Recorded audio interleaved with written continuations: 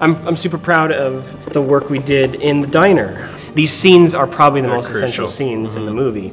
And so we sat down and we were like, okay, we need to approach each individual diner scene from a different, like this has to be, each one has to have a different kind of feel. And so I remember I brought a bunch of diner scenes and I cut them together and showed them to Mark. And I was like, so what do you think? How should we cover this? And so that was sort of a fun day of just like discussing how each scene was a little bit different approach to these two characters' lives. The first time they meet they're real like separate, so we never really included them in a single frame together.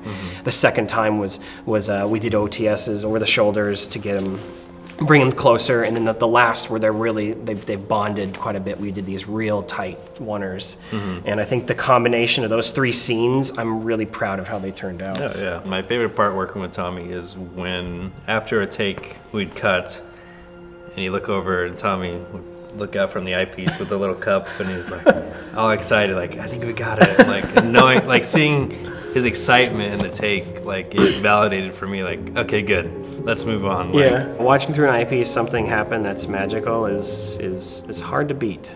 Yeah, that's really an incredible moment.